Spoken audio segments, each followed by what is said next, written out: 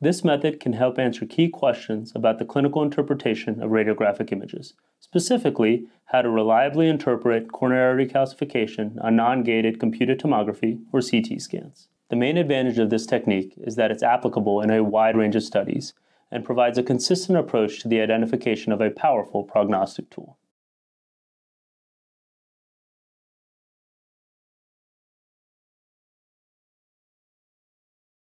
Begin by opening the image viewer and using an institutional username and password to log into the program.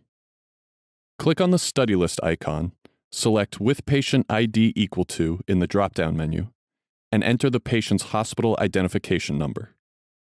Under Modalities, click All Modalities to unselect all of the imaging modalities and select the computed tomography modality.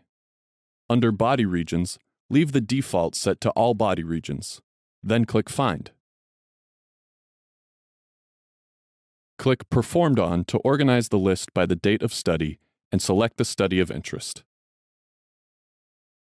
Use the Tile tool to highlight a single tile and click to make the screen a single pane.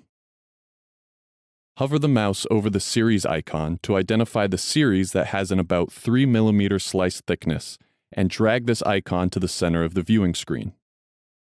Scroll through the images to ensure an adequate visualization of the coronary tree until an image with one of the coronary arteries is visualized. Right-click to select the Window Level option and click on Interactive Window Level. As a starting point, type 500 in the window field and 150 in the level field.